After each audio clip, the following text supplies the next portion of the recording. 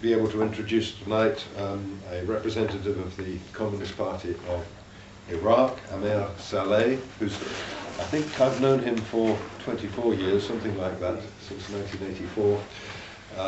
And he's representing a party that has a quite heroic record in terms of fighting against dictatorship, fighting against imperialism in Iraq, going back 50, 60 years. I think the party was formed 74 years is correcting me. Yeah, 74 years. A party that's lost many of its members in bloody repressions by the British, by British appointees, and subsequently by dictatorships of one form or another. But it's a party that still exists, is still strong, it's still got thousands of members in Iraq, take part, as have in fact virtually all other political parties in Iraq, in the political process in Iraq, in attempting to fight for the sovereignty of the people of Iraq, to fight against the privatization of its resources, and to fight for the peace and security on the basis of the Iraqi people for a speedy withdrawal of American and British forces. Back in 2003, when the Americans prepared to invade Iraq, the Communist Party of Iraq message was loud and clear: not to war, not to dictatorship. This message came from knowing that war only brings destruction, brings no joy or peace to the people. And throughout the preparation for war, the party has campaigned vigorously on all stages, in meetings and demonstrations and convoys to everywhere to stop the war. But the Americans planned to go ahead and do it. So they invaded Iraq with of course, the international opposition. Although saying that there are few people at the time who welcomed the war in a way of getting rid of Saddam. Saddam ruled Iraq ruthlessly for 35 years, and whatever crimes came on TV and exposed after the overthrow of the regime, still hundreds of thousands of people missing, and still a lot of the crimes have not been discovered yet. Anyway, so when the war came, the party had declared not to war, and the people, a lot of the people, especially like outside, have supported the party in its stand. But when it's impossible to fight against the American invasion. At the time, there were a lot of promises brought by the invasion of democracy, of peace, and to rebuild Iraq. That led to the party to take a stand, is to participate in the political process, try to rebuild the country destroyed by the Saddam regime and by the sanctions as well. Try and bring the political forces together and re-educate them, rebuild Iraq from the destruction it suffers. Unfortunately, in doing that, there have been massive mistakes done by the American administrations. The forces that managed to rule Iraq after that did not put the country first. They put their own narrow political and, I'll say, sectarian goals ahead of the country. So that has led later on to what we see just now. Soon after the invasion, the party, and that was documented in the conference, asked for all political parties took part in the struggle against Saddam to unite in a national conference, to elect a people so they can rule Iraq after the invasion. But the Americans, with their sort of arrogant type of strategy, they overruled this and they declared, they formed a council to rule Iraq. And since that day, the country has been ruined more and more. And that is, for me, one of the biggest mistakes they have done, because the people were ready to rule.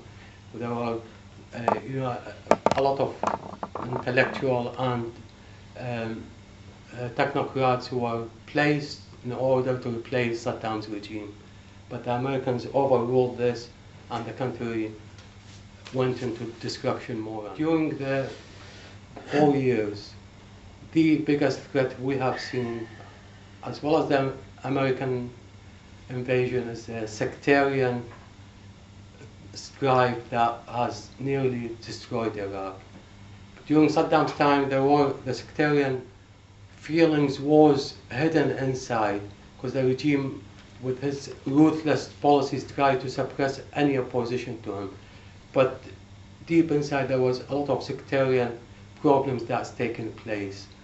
When the regime overthrown, all that came to the surface. Remember, Iraq, 35 years of the most severe, ruthless dictatorship ever known to humanity. And this is part of it was the sectarian strife, the sectarian problem that was created. When the regime overthrew, all the problems was boiling underneath, it all came out to the surface. The sanctions, during the sanction, the average wage of a lecturer, a university lecturer, was something like $7 a month.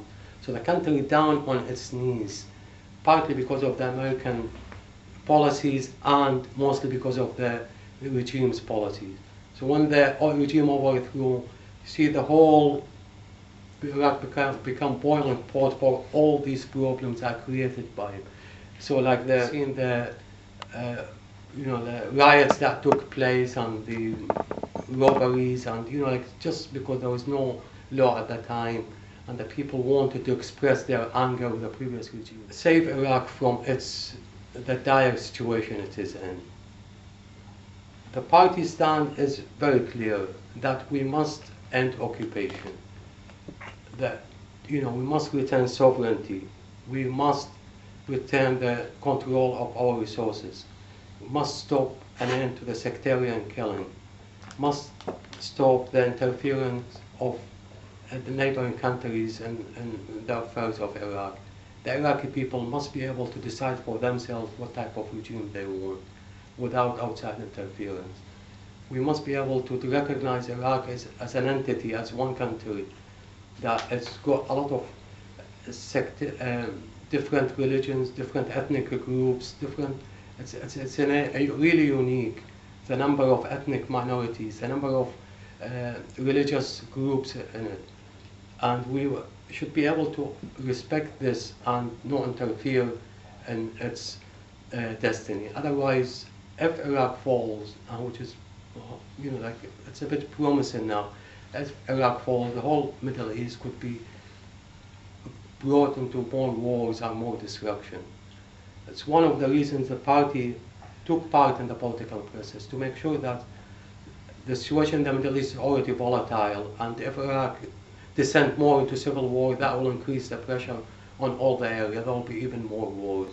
So therefore, the party, the political process is the way to achieve at least peace within Iraq and at least try to stabilize the situation. Remember, after the fall of the regime, we have Al-Qaeda came over, and we have remnants of the regime who are still very active. Saddam had over 1 million members of his party, something like 400,000 immediate security apparatus that their job was to safeguard the regime.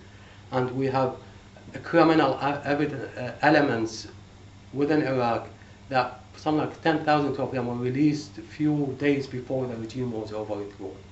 So these three elements are the main factor for Iraq's destruction.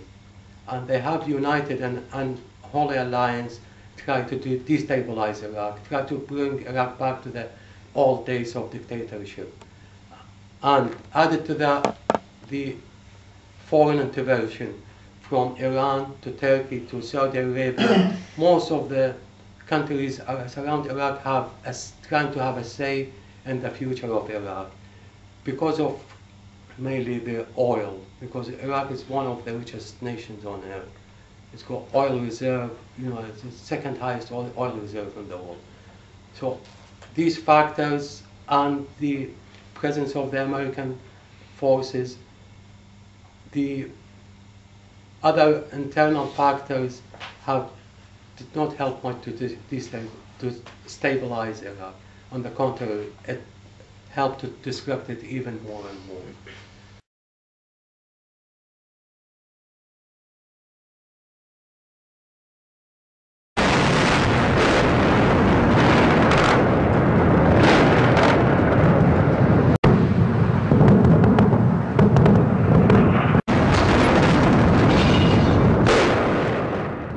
The sectarian killing claimed something in the region of 600,000 to 700,000 lives just over the last 3 years, as well as the suicide bombings, the terrorist activity, which is a real threat in Iraq.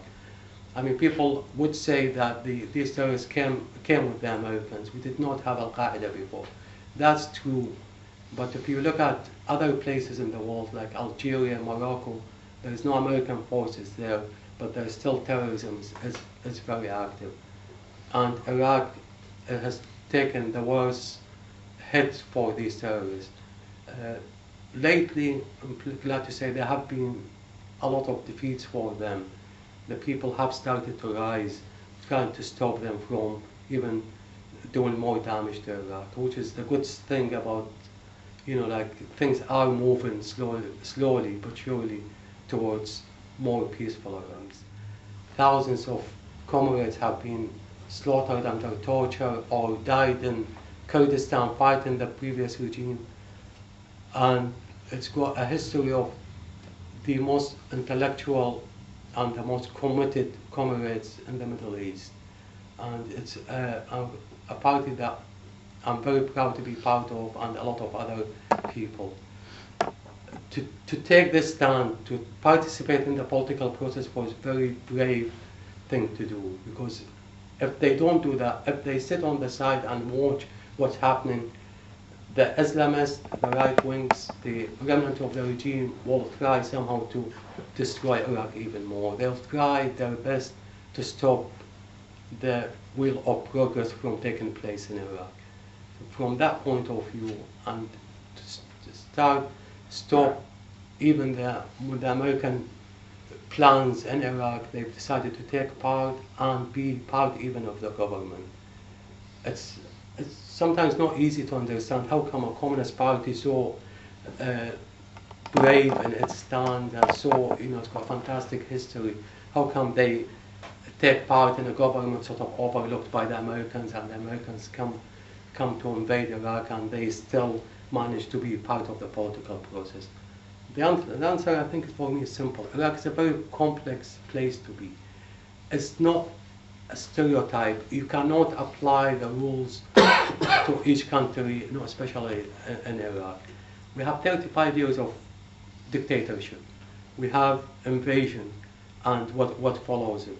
We have sectarian killings that exceeded any expectations. We have resources might be, like even we're speaking now, the Americans are trying to pass oil law, which is very unpopular. And we have people in Kurdistan possibly asking for independence from Iraq, and that might disintegrate the country. If the Communist Party don't try and unite all the forces of Iraq and trying to stop all this from happening, no other party in Iraq can do that. The Iraqi Communist Party is the only party which has centers all over Iraq, offices, which has Kurds, Shia, Sunni, all ethnic minorities, all sects as well. There's no other party in Iraq has this amount of people of its membership. That's one of the reasons. The second reason is understanding the concept of the Iraqi society, its history, its past, and from this point of view, the party that insisted on trying to be part of the political process, and from inside the political process try and stop the Americans from achieving their aims by stabilizing the country, by stopping the sectarian violence, by stopping defeat terrorism. From this will stop the Americans from achieving their goals. They say, okay, if Iraq becomes peaceful and democracy, they will do it too. That was the party's stand, is to stop all this from taking place, so the Americans will not have any more excuse and they will pull out. Unfortunately, sometimes the events didn't take place as we planned. Like you have terrorism, you have the neighbors, you have the sectarian killings, and you have parties and government which were outside Iraq for 25, 30 years, and when the invasion happened, they came along and they took, because of the religious background of the Iraqi society, they came and they won the election. And their aim is not Iraq as much as their sect, as even to divide Iraq, because the South will be like, say, Catholic, sort of very pro-Iran, the West will be like Sunni, very pro-Saudi Arabia and so on. Their aim was not Iraq, but they won the majority of the votes. So how do you deal with these people? How do you convey the message to them? Iraq, it comes first. It's not like your religion or your sect or your ethnic background.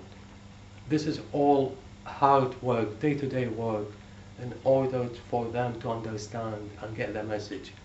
And the party has succeeded in,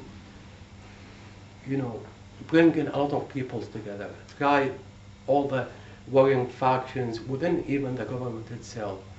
And I speak to some of the comrades in Baghdad who will say it's impossible to imagine how hard it is trying to get people together and get them to sit down and tell them Iraq is at stake here. It's not your sect or your ethnic background, the whole country. So think about that, and it has succeeded, I'm glad to say, in bringing a lot of these people together. See the tension as less and less, and that was evidenced during the Congress. The party managed to have a Congress in August. The last Congress was held in Baghdad in 1976 and held a few Congresses in Iraqi Kurdistan. One of the few parties in Iraq that managed, with the dictatorships, to have a Congress in Iraqi Kurdistan. I'm glad to have my comrade Abdul, who was a partisan in Iraqi Kurdistan, and he was fighting the previous regime. He took part in the last Congress, and with all difficulties included. The last Congress in Baghdad sort of identified what the problem is and put a proper and very logical solutions to the problem. Like how to try and regain sovereignty in Iraq, how to stabilize the situation, how can we stop the terrorism from destroying even more of Iraq, how can we give the people very basic services. Like in Iraq, its temperature reaches about 45 to 50 degrees, and they get 1 hour electricity a day. There is no water for days, and sometimes, if you're lucky, electricity 2 or 3 hours. And with that heat and with these difficult circumstances, the party insists on doing its best and bring the people together, improve the services. They work tirelessly in order to educate the people, educate them in schools. They have managed to participate in schools to like even teach people not just the basic reading and writing, sort of intellectual meetings and poetry, which is we lacked during the dictatorship time. They have like mobile surgical units to the poor areas and give them free medical services. Even football, they managed to get 70, 80 teams together in a tournament. So these sort of activities that dealing directly with the people, not from above. Let them feel there is that the party that worked hard for them is doing its best to support them in these hard times. Unfortunate circumstances have led Iraq into this destruction, and I can sort of speak for a long time about the crimes are committed just now by the extremists and by, unfortunately, the presence of the American forces as well. But rest assured, the Communist Party of Iraq is very faithful and very loyal to its roots and very loyal to the ideals that having a Communist Party in the Middle East with these circumstances makes them, really very proud of what they are doing in Iraq. And we have a lot of comrades outside Iraq as well. They are conveying their messages that we are still loyal to the ideals of the party, and we welcome any help and or support that we can get. Thank you very much for your help. As I said, the Communist Party of Iraq is campaigning for a secular state, a federal state, and a state that preserves the sovereignty of its people, not just in political terms, but economically, in terms of the resources of that country, so that they are not taken over by external firms. Up to the present, those resources still remain the property of the Iraqi state.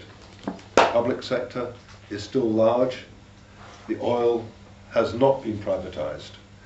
And this, of course, is the big issue with the Americans. They want it privatized as part of their withdrawal process. They went in to get the oil. They don't want to leave without the oil. And of course, once it's privatized, they will still be there. They will still control the country economically. Yes.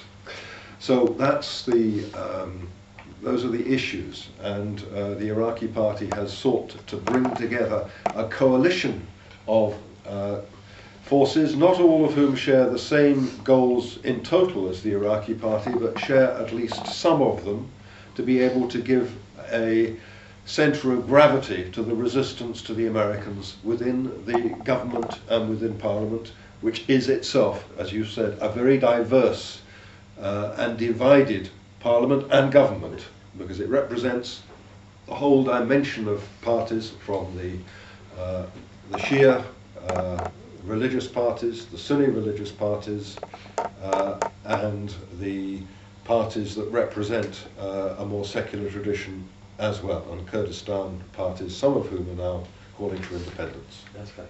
So that has been the job that they've attempted. So let's have some questions, because it has been quite a, as Amir said, quite a controversial position to take part within the political process. Some say that the party should have stood aside, some say it should have joined the armed resistance, such as it is, the resistance to the Americans, but that has been something that the Iraqi Party has said would not have been a sensible thing to have done, and would have simply exacerbated the sectarian conflicts. So let's get some discussion and debate. Who wants to come in first with questions?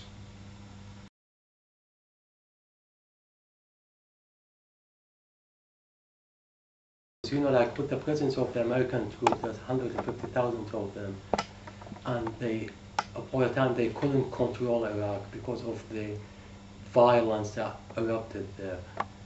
Lately, the sectarian killing has reduced because they managed to divide sort of the Shia areas from the Sunni areas. That has stopped it a little bit, reduced it. And we believe, like they came in and they destroyed the army, they destroyed the police when they invaded Iraq. And then if they leave without at least some safeguards, like at least if we have the police force and the army sort of, it can stand on its feet, we will definitely welcome them leaving as soon as possible. But until we are confident, the army is confident they can manage it, it will cause more chaos. Because not just like Turkey has threatened to invade Kurdistan because of the oil in Kirkuk. And I feel like if the Americans are there, possible they'll stop doing that. But that's one of the reasons people in Kurdistan welcome the Americans in a way to protect them from what possibly Turkey might do.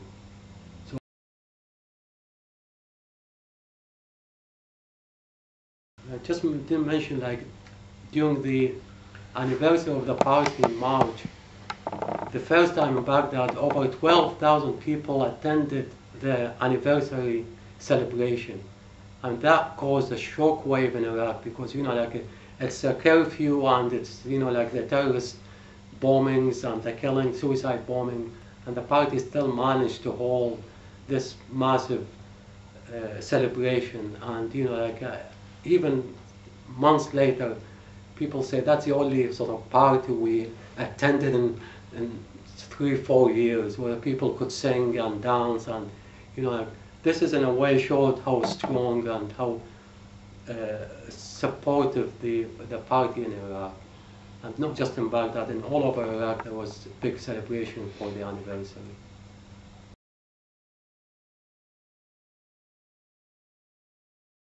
For the first part, since the chemical bombings in 1988, and I'll say again, our comrades who suffered from these chemical attacks, the party lost a lot of its partisans, and a lot of them were forced out of Kurdistan. So they managed to retain some partisans, but not in the great quantities we had before. Most of them are used to protect the party offices and protect the comrades, and so we don't have that big presence. As for the sectarian, there's no, and Kurdistan, again going back to the invasion, the Kurdistan has benefited more from the invasion more than anybody else because of the rebuild and because of the security situation is different, and there is no sectarian tension in Kurdistan. And again, for them, for the Kurds, they say this is a liberation, it's not an invasion. And for even people in the south, some of them say this is a liberation, not an invasion, because they benefited more than what they had before.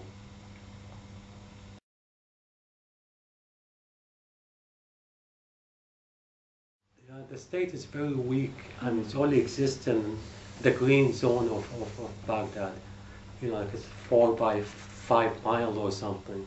Outside it, no minister, nothing can sort of step out, even thinking of stepping outside, because it's very weak. It's isolated itself from the people by their, narrow-mindedness and by their sort of not understanding their situation and fault. On the ground, the militia, the armed militia is very strong. Whether it's the Mahdi army or whether it's the sort of the Al-Qaeda, or it depends what about in Baghdad, and sort of the ordinary people sort of stuck in between all these militias one side, and then you get the weak government one side, and you get the sort of the American army is doing what it wants to do, nobody can stop it. So it's dangerous, it's complex, but we are optimistic.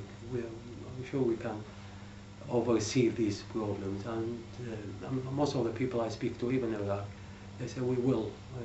Definitely our time will come. We'll have peace, and the grassroots will.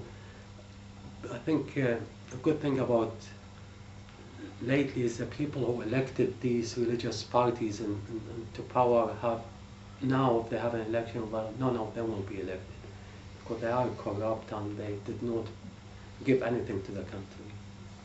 So the people on the grassroots are definitely awakening. They are seeing the mistake they have done, the emotional sort of during the election, and they use the religion to bribe people into electing them. And that is another problem it's not just facing Iraq, the whole Middle East. The Islamists are getting stronger and stronger, whether it's the Shia sort of pro-Iran or the Sunni pro-Al-Qaeda and Saudi. And this is a real danger to all intellectual, all secular people in the Middle East, because they are pushing for an extreme Islamist agenda, even parts of Iraq. And funny, Iraq never ever religion had anything to do with the political system. Religion always kept out of politics until the invasion, until the fall of Saddam. And these Islamist political parties have came out to the surface, and they want to rule Iraq. I mean, Iraq being a secular state since its foundation, and it's been sort of the cradle of civilization, as we say. And it's strange to it's really strange, you know, you see my brother who was a very left-wing and then suddenly he's becoming a Muslim and, you know, so, excuse me, like, what's coming over you? And like, it's just a very strange feeling, you know, you see the headscarf all over Iraq. I mean, I see on TV a woman without not wearing the head. Here's one, you know, like, you point to her, so, what came over this country that's, you know, going back years and years. You know, even the 40s and the 50s never seen an extreme religious parties like we see now. So that's another struggle for the party must keep up with. You know, like it's a communist party in the middle of all these Islamists and try their best and make them to understand and, you know, respect the ideal of the communism. I mean, tell them that party is there to stay. Because, you know, like Saddam tried his best to destroy the party. And that was, you know, like, even before he fall, and very well known that he said, I couldn't do it. You know, like, the more you cut the grassroots, the stronger it gets. And, you know, like people say, it's just like lawn, the more you cut it, the sort of, the faster it grows. You know, going back, the struggle is, you know, with these religious parties now, because it's very easy to be labeled as communist and as an atheist or whatever, and it's sometimes even harder struggle because you have to educate them what's the parties about, why do we should have a party that's as strong, as healthy, it's good for the country.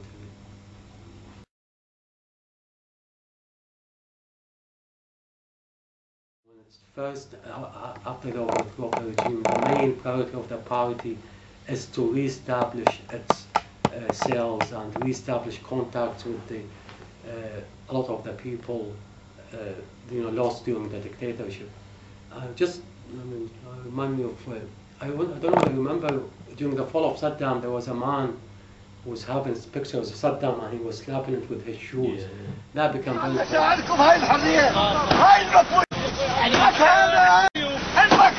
At that time, he was asked, why don't you go and take part in the looting? He said, the party didn't teach us to do that.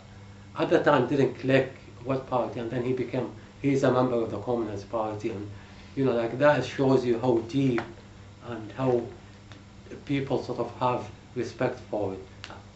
Before the whole party was weak, because it was death penalty, you know, we lost thousands of comrades, torture and execution during Saddam's regime. The first paper, you know, came out after the fall of Saddam. The second day after the fall of Saddam was Tariq al-Sha'b, the party central organ. You know, like was in the street, was getting sold out. So the party had people working inside, but very limited, because it was, you know, it's impossible to know that you are a member of the party.